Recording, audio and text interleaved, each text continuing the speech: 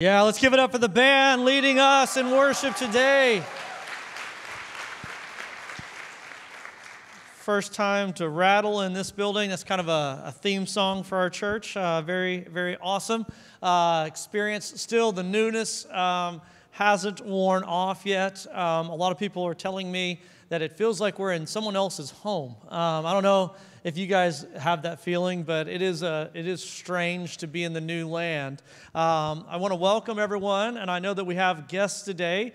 You were supposed to wait till next week, but we'll allow it.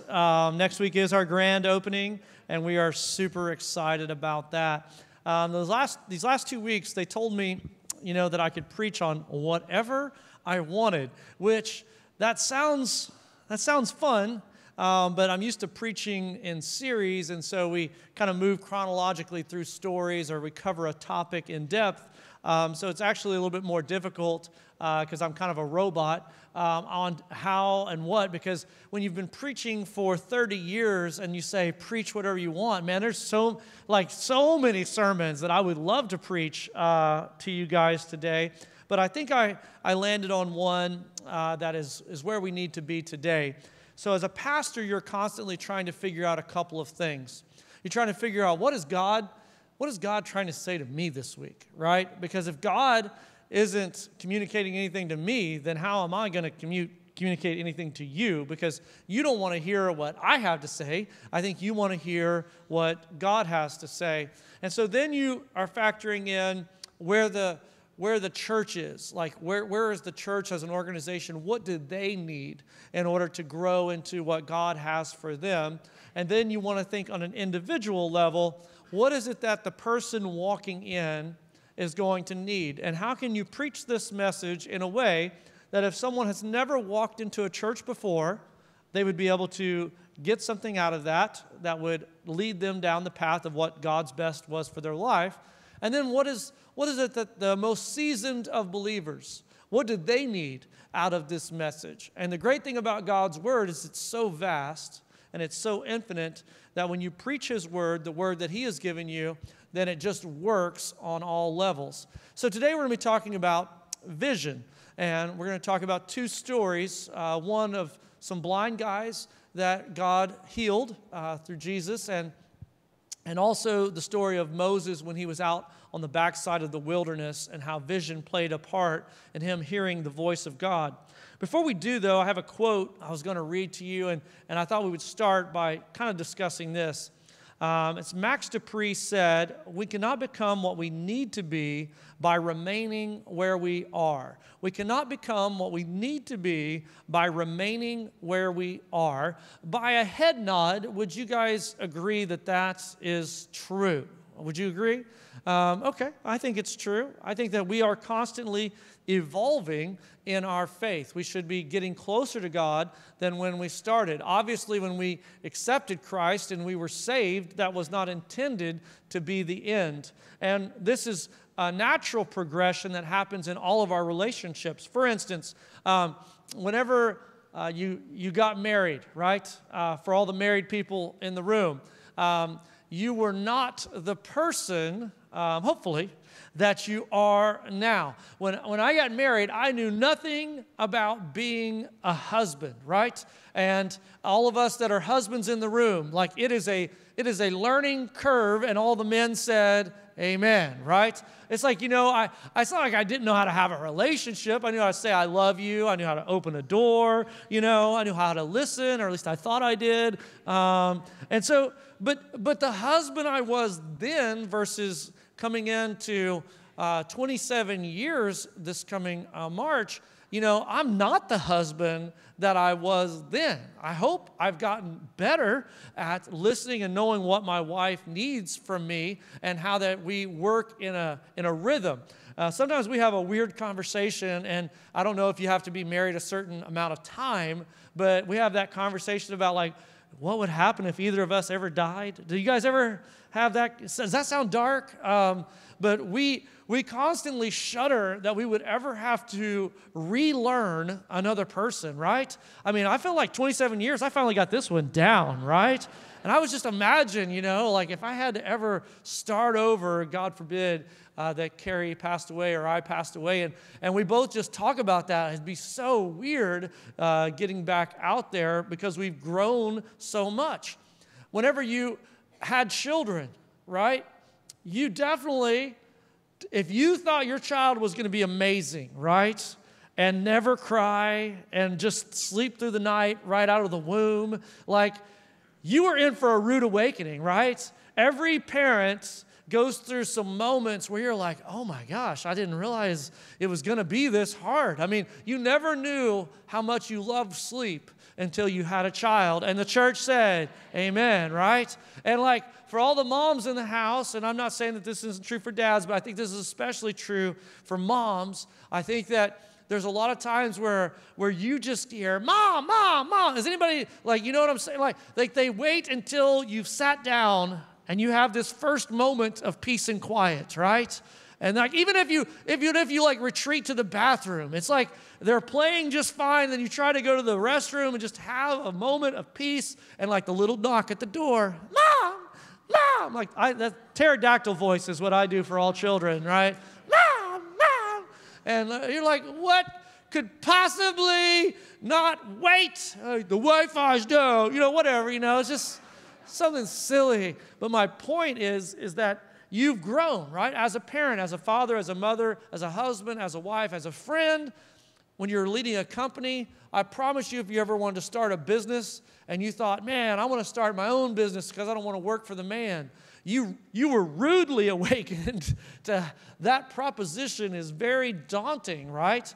Because the first time that business gets slow, there's not just someone else that's going to pay you. You are in charge of paying you. And so that leads to a lot of stress and a lot of struggle when you're working for yourself. And if you don't adapt, right, if you don't figure it out, then all of a sudden, if you're not growing, you're never going to get to the place that God intended you to be. And so life is meant to be a learning process. And this quote encapsulates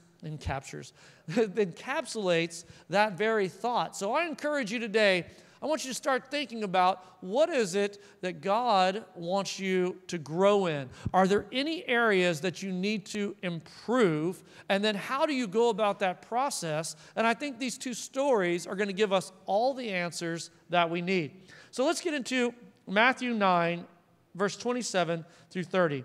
It says, as Jesus went on from there, 2 blind men followed him, shouting, "Have mercy on us, Son of David." When he entered the house, the blind men approached him, and Jesus said to them, "Do you believe that I can do this?" That is going to be the title of today's message. Do you believe that I can do this? "Yes, Lord," they answered. Then he touched their eyes, saying, "Let it be done for you according to your faith." And their eyes were opened. First question we'll put on the screen. Do you believe that I can do this? Or we'll put it in the God framing. Do you believe that God can do this? Do you believe that God can do this? Because I assume because you're sitting in a church this morning, right, that you have some assumption that God can do this. So where is the dissonance between you believing God can and then seeing God do that thing in our lives? Because I think that a lot of times we believe that God can, but I don't know that our faith is enacted in belief that he can. And so here he said to these 2 blind men, he said, according to your faith, be it done unto you. Do you see how faith played a part in the equation? That if we don't activate our faith along with our belief, then that person should not expect to receive anything from God. He said to these blind men, "Do you believe that I can do this?" And their answer was yes. And then he said, according to your faith. Had they not had faith, their eyes would have remained closed. Imagine someone walking in here today believing that God can, but not activating their faith, and they walked in here blind, and they could have had their eyes open, but as a result of them not engaging their faith, all of a sudden, they cannot see. Man, I can tell you this, that in every area of your life, the ones I mentioned just a moment ago, if you don't have a vision, right?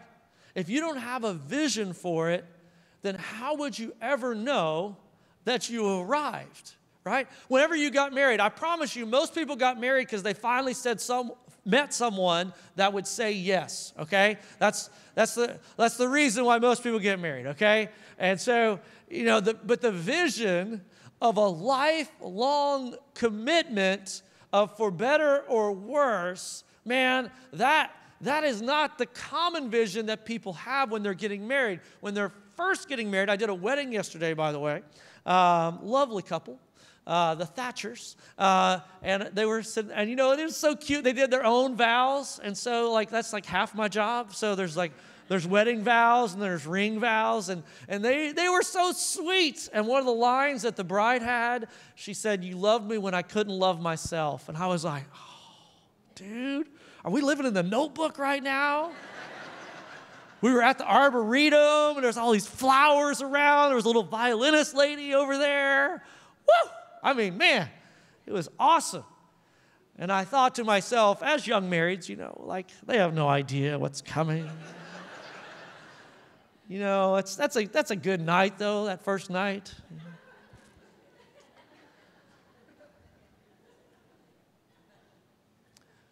If you don't have a vision for your parenting, I promise you, what usually happens is you do not have a common vision, and it never has really crept up on people, usually, how you're going to raise the child when it comes to the differences in how you were raised.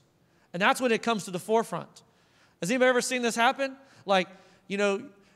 You never really had long talks, what's going to be your discipline strategy? When you were dating, when we have children, can you imagine having that conversation on the second date? When we have children, how do you think you're going to discipline? It's just not a common conversation.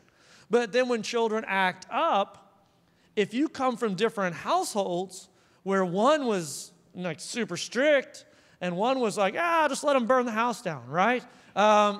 That's going to lead to conflict, right? And so having a vision for how we're going to aim the arrow that is our child, it's incredibly important.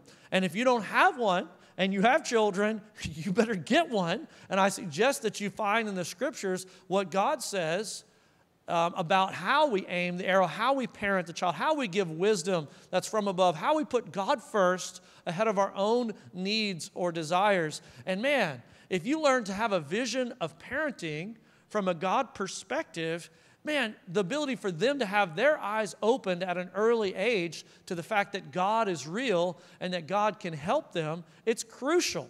And so here, these two men walked in blind, and they asked Jesus to open their eyes. And Jesus said, "If you'll activate your faith, then I will open your eyes." Some of you sitting in the room today, I pray that God would open your eyes. I want you to see exactly what He wants from your life, what He has in store for you. And I want you to know that God has gone on record that He is able to do exceedingly abundantly more than you could ever ask or imagine. Now, if you're sitting in the room today and you don't feel like you've experienced abundant more than you could ever ask or imagine, could it be possible that you're sitting in the room but your eyes are not opened, that you haven't followed and activated your faith? Therefore, you could be around God in His house, but God is not leading you by His voice. And so I encourage you today, if you don't know how to do that, if you haven't been doing that, if you'd like to learn what that process is like, we're going to spend the second half of the message deciding and discussing exactly how this works. Are you guys ready? So the main part of the message today is Moses. Moses has an interesting backstory, and I never want to make the assumption that everyone knows Moses' story in the room. He was part of the generation that was 400 years after Joseph, and there was a genocide pronounced by the Pharaoh at that time, and that all of the children, all the boys of the Israelites would be killed, and his mom had to put him in this basket and put him in the river. And I can't even imagine, as a mom, Well, I mean, I guess with some children, you could probably get there. But she drops, baby Moses in there, and God's divine providence, man, it's just amazing how God has the ability to work things out on our behalf, right? And he worked it out to where Pharaoh's daughter found this baby and took him into the palace, right? And raised him as royalty, and his mom was allowed to come in and be the nurse who was like the surrogate mom. And so God was able to keep the family intact. And God knows how to do these crazy, incredible things. However, as Moses grew up, one day there was an Egyptian that was beating up on an Israelite, and Moses had been called to deliver the people. And so I don't know if you've ever tried to do the right thing, but you did it the wrong way. Have you ever tried to say the right thing, but you said it the wrong way? Has anybody ever know what I'm talking about? Like sometimes your heart's in the right place, but you just didn't do it right. You messed it up, right? Well, he decided that he was going to kill the Egyptian, and he smote him in the Old Testament language, he smiteth him. And so he killed this Egyptian, and God was like, what are you doing? What are you doing? See, Moses was trying to do God's will his way, and he was trying to accomplish the spiritual deliverance of Israel in the physical way. And God was saying, no, I'm not trying to do it that way. That wasn't my will. That's not what I told you.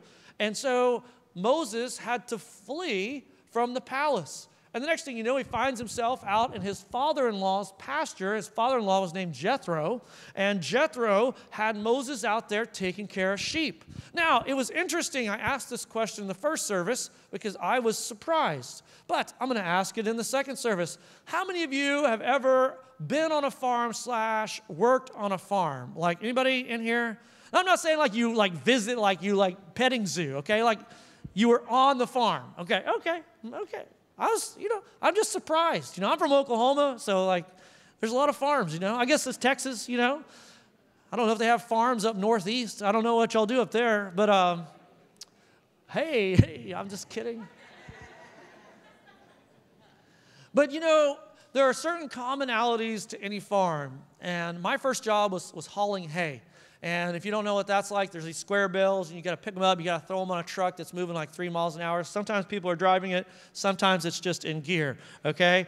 And so you throw them on the truck, then you have to take them over to the barn. And all. It's a whole process. But the things that are common on a farm is that they all have a certain smell. You guys have ever been on the farm, right? Okay.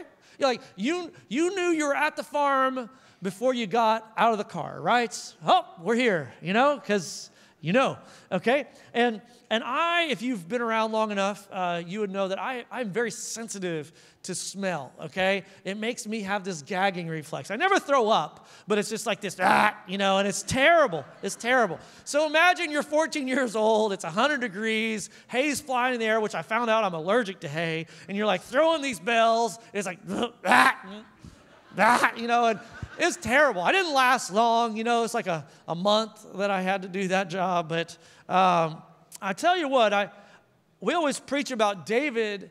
Remember, he was a shepherd in the pasture, and we always say, man, God took him from the pasture to the palace. And everybody's like, yeah, woo! Well, Moses did it in reverse.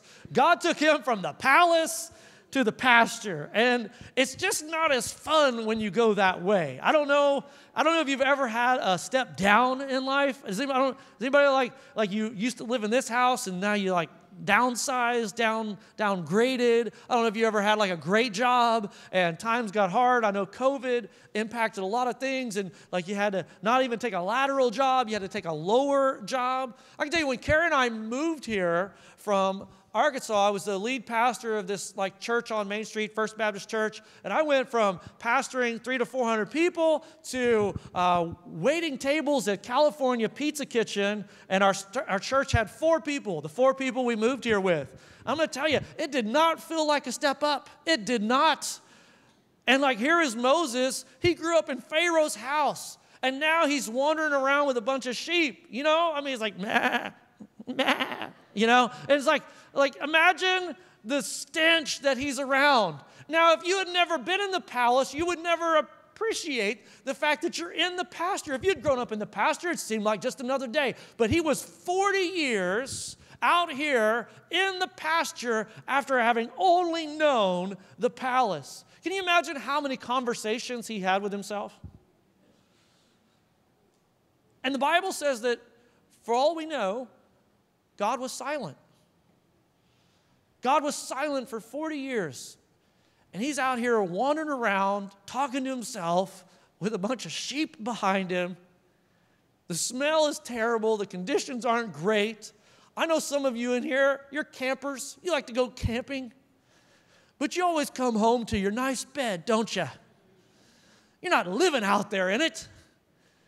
For some of you that are Frisconians, like bugs scare me, We had a bug in our house called the exterminator. Bomb it. I don't want to see one spider ever. Anyway, just saying.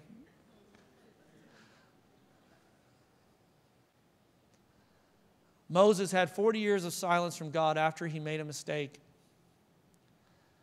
And it was probably pretty reasonable that Moses felt like the page that was going to be in the scriptures in his life had turned. And the great story about Moses was just going to be that he was born and God saved him and put him in Pharaoh's house. But God specializes in second chances, doesn't he? And most of you are in here because God gave you a second chance. And today we're going to read about when God showed up in the middle of the desert while Moses was wandering with a bunch of sheep, and he found him and gave him a second chance. Before I even get to that passage, I just want to say, is it possible that you walked in here today, and even though on the outside you have the Frisco face on, like how's it going today? Oh, it's going great, Pastor. Y'all just had World War III last night. But you walk in here with your smile on, right? And that's what we all do, okay? I'm not saying that you're fake or anything. I'm just saying, in Frisco, we're taught to fake it, right? No, everything's going great here, yeah. House is falling apart. Yeah, it's great, Kids are going crazy. Oh, it's great, Yeah, we're just, just a couple bumps in the road, I got it, Anyway, but maybe on the inside, you feel like Moses. Maybe on the inside, you feel like it's been a long time since you heard from God. Maybe God's been silent. Maybe you've been running through your mind that mistake, which I'm sure Moses did for 40 years. How did I go from there to here?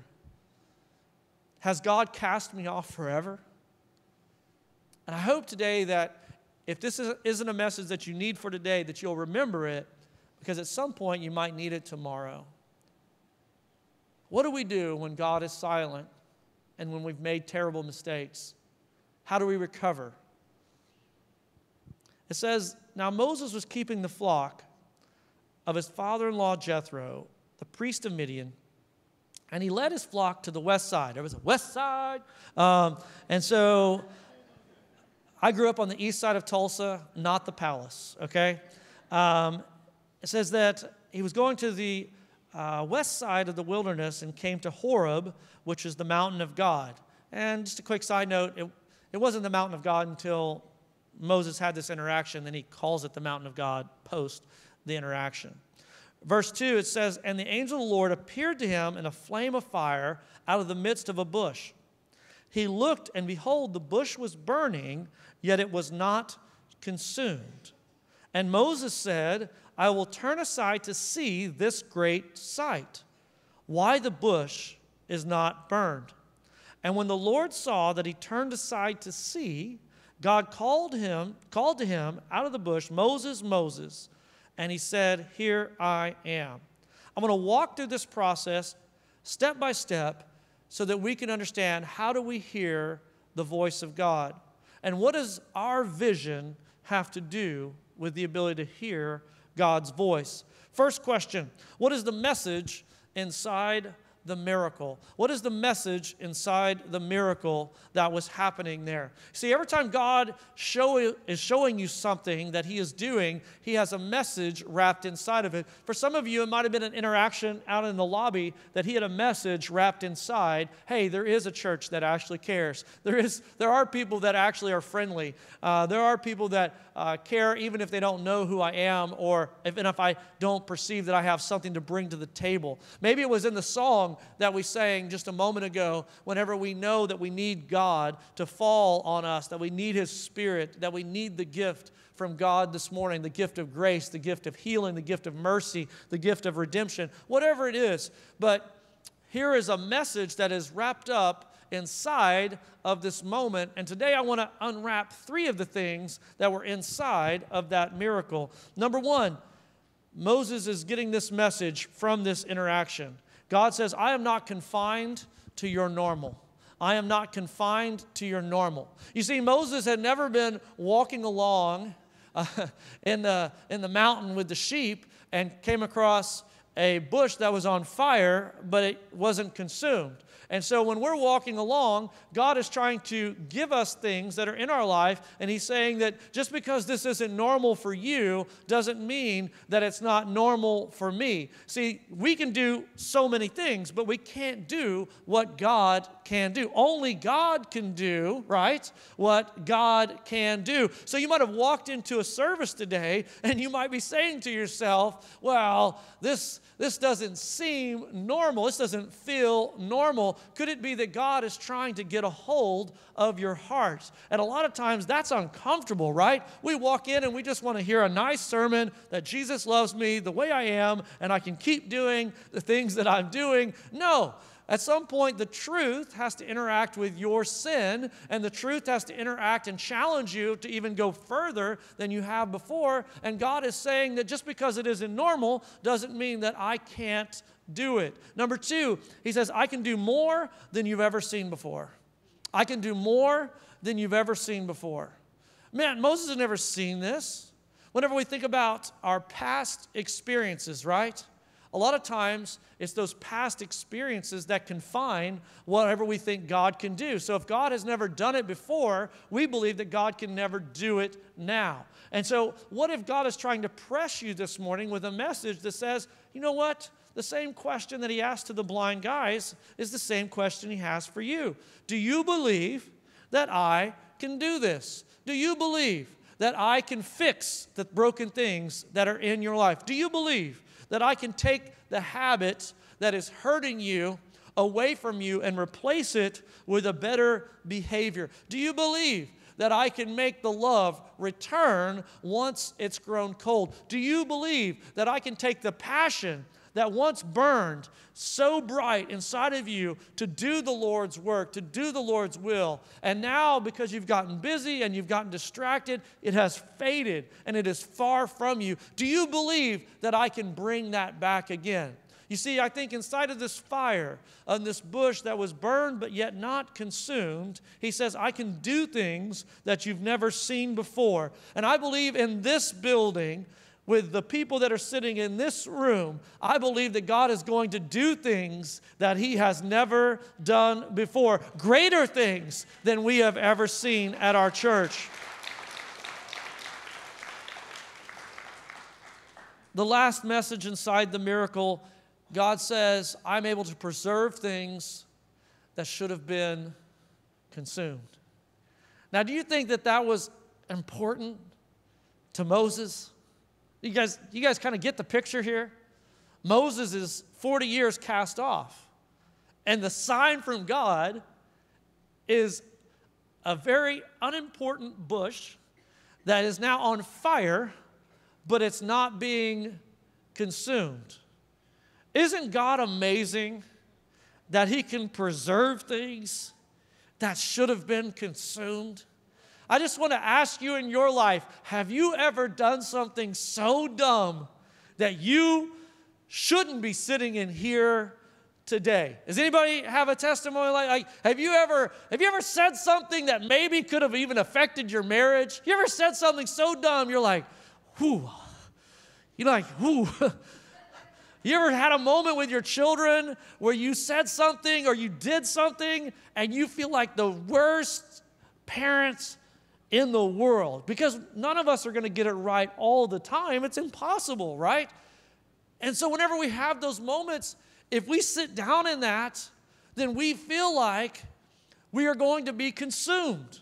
And by some of our choices that we've made, we should have been consumed. Long ago, we should have been cast off. We should have been forgotten. How many times have we told God, God, if you get me through this, then I will do this. And then God gets you through that, and you didn't do jack, bro. You just kept on doing it again, and again. And yet God keeps on trying to find you, even in the middle of the wilderness with a bunch of sheep and a bunch of stink. He has the ability to come looking for you, and he says, I know how to preserve things that should have been consumed a long time ago. Isn't that message of redemption something we all need to hear today? That maybe wrapped up inside of this message is a story for you, that though you should have been consumed by some of the bad choices that you made, and though God might have been silent for a certain season in your life, just because he's silent for a season doesn't mean that your situation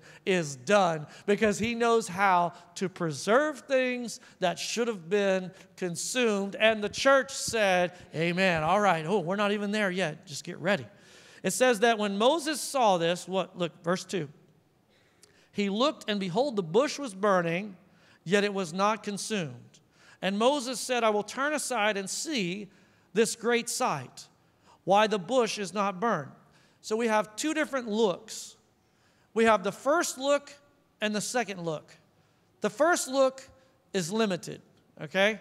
Whenever you're going through life, if you live at first blush, if you take things at face value, then you're going to miss out on the greater meaning that God is trying to get to you.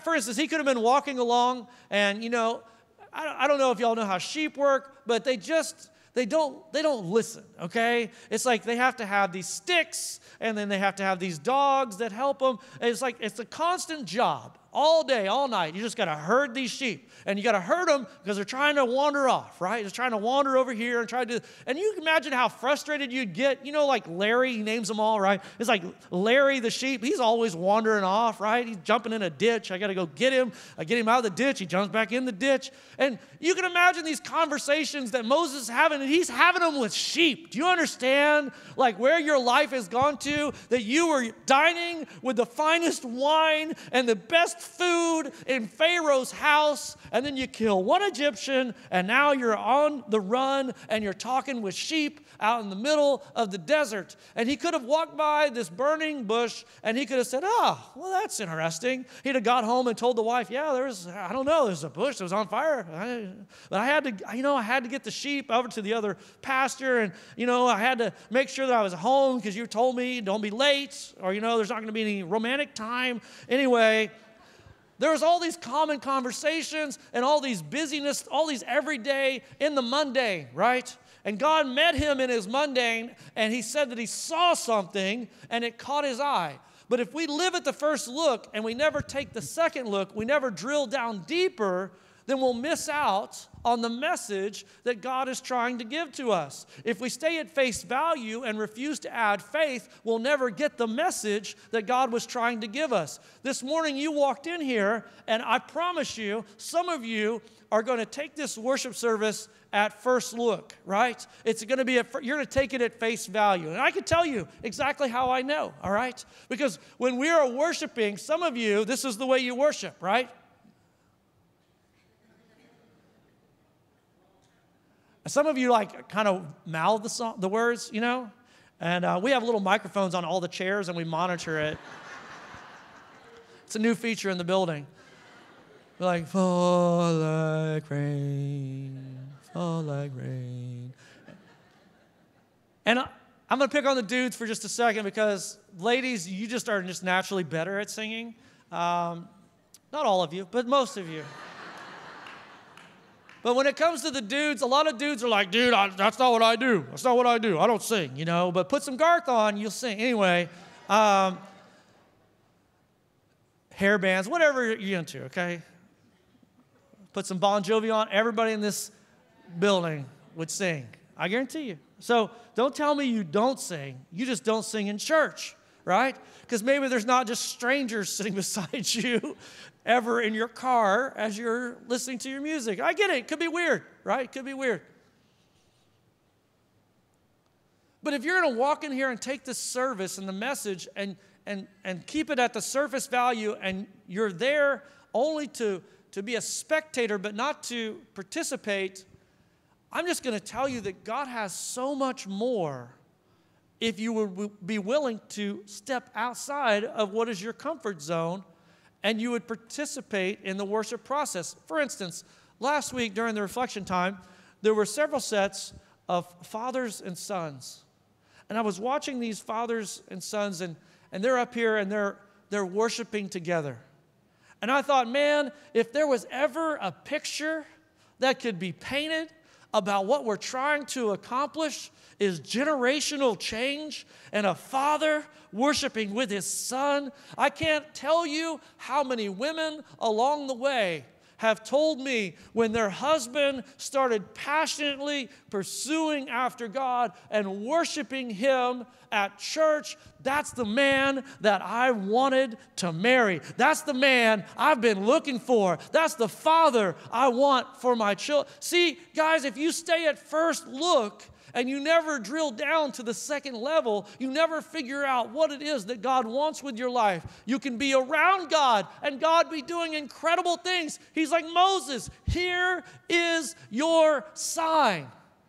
And Moses could have been so busy that he walked by and said, that's cool. That was a good service. That was a good song. That was a good sermon. But he just kept walking without changing. It says that Moses took a second look. Look at verse 3. He says, I will turn aside and see this great sight. He's looking at it, but he says, I'm going to turn aside and see it again. But I'm going to shift my perspective. You see, the first look didn't get to the why. Do you notice that in that verse? See the why?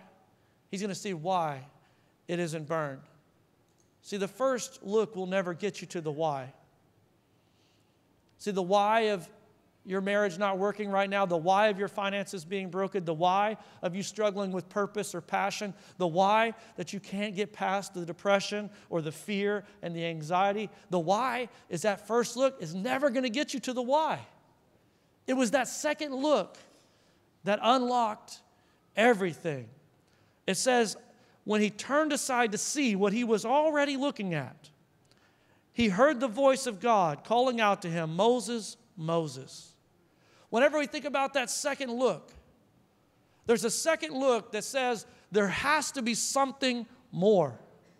The second look is hungry to want to know what God wants from my life, that I want to hear that familiar voice that I haven't heard in a very long time.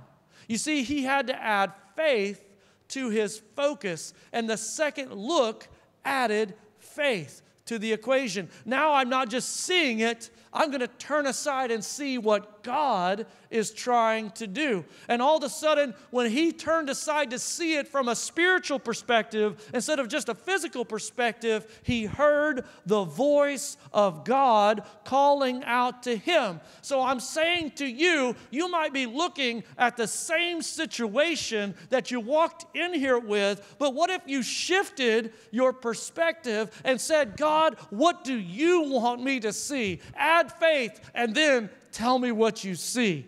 Add faith and then tell me what you hear. Add faith and then tell me how you feel. You say the love is God. I say hold on, shift your perspective and let God speak into you and watch the love come back into your life. Are you hearing what I'm saying today? Add faith to your focus. And the church said, amen. It seems like both of these passages are dealing with the same question, right? Do you believe I can do this? And we see that there's a connection between vision and God's voice. Until he had the right vision, he couldn't hear God's voice. Man, if Moses wanted to overcome his past mistakes, he had to have the right vision, and he had to be guided by the right voice. If Moses wanted to achieve his intended purpose, he had to have the right vision, guided by the right voice. Now let's imagine all those people that were in Egypt ready to be set free. If he wanted to set captives free, he had to have the right vision, and he had to hear and obey the right voice. It was all unlocked in one shift of perspective. What if you walked in here looking at a surface level, and your situation is never going to change? You say, I've gone to church all my life. It ain't about you going to church, fool. Do you understand that? There's a bunch of terrible people that go to church. Going to church doesn't do anything. At some point, you got to activate your faith. And he says, according to your faith, be it done unto you. Your eyes are going to be opened as a result of you believing in a God that can do something for you that you could never do for yourself. But at some point, you got to believe that in order to receive what God has for you. Now, as soon as he did this, he heard the voice of God. Some of you, if I ask you, when is the last time you clearly heard God speaking into your life? You would struggle to remember the last time that occurred. Is it because you went from looking for what God was doing to looking to just accomplish today's task? I'm just going to make it through another day. I just got to make it through another week. I just got to make it through another month. But you never take the time to say, God, what do you want me to see? God, what are you trying to accomplish in this? God, I want your will for my life. All these souls are waiting in Egypt to be set free, and Moses holds the key, whether or not he'll stop and say, what is God trying to get to me today? I hope that everyone in here would realize that you could walk into the same sermon. Matter of fact, we could say from the moment that you walked in here till right now, you could be seeing me from a shallow physical surface perspective, and you won't have seen God move. But if we shifted your perspective 8 inches from your heart to your head and from your head to your heart, if we shifted your perspective that much, all of a sudden your eyes could be open. And I promise you, when the band stepped out and began playing the song, even if you didn't know it, your mouth would open, your heart would flood with God's Spirit, and you would want to worship the God who created you, who opened your eyes. Some of you have forgotten. Do you remember the first time God opened your eyes? When he saved you from your sins? Do you remember that? Can you remember how clean you felt? How forgiven you felt? That you had this sense of life is now inside of me and greater purpose than you could possibly imagine? What happened to that? What happened to that? You see, life just has a way of sending us seasons where God is silent. And maybe I'm not following as close as I used to. But if you wanted to get on track today, this story tells me that you're one shift away from God changing everything in your life. And it has nothing to do with your ability. Moses' first argument was, God, I can't do it. I'm not eloquent. How's Pharaoh going to listen to me? And he gave God all these reasons why he can't. And God says, I know you can't, fool. That's why I picked you. It's not about what you can do. It's about what I can do through you. If you'll just show up and let me use your life, then I'll do greater things with your life than you could ever do on your own. Just open your eyes this morning. Maybe take a second look at your faith and maybe ask God, God, I want your will more than anything else in my life. And I promise you, the moment you pray that, your eyes will be open and you will hear God saying, this is exactly what I want from your life. Let's pray. Father, we ask in the name of Jesus, God, give us grace. Give us eyes to see and ears to hear. God, that you are able to find us. And maybe someone is trying to be found right now, God, that they hear your voice, God, calling out to them, saying, I have a better way. I have a better plan. There is hope still. Just because you made a mistake back then doesn't mean that you have to pay for it for the rest of your life. Just because you've gone from the palace to the pasture doesn't mean I still don't have purpose for your life. God, I pray for every family in here that they would experience God's absolute best. And for any man sitting in the room that is consumed with being macho and acting like you have it all together when inside you are falling apart, I pray that you would humble yourself today. Be the man that God called you to be. For any wife that is on the edge of throwing in the towel and giving up, giving in to the stress and the anxiety and the struggle, I pray that you would hear my voice today telling you God can. God can save it. God can fix it. The only question you have to answer this morning is, do you believe God can do this? And if you're convinced the answer is yes to that, then what in the world is holding you back? We're going to sing this song of reflection today, and we're going to invite you to sing with us. Would you guys stand and worship with us?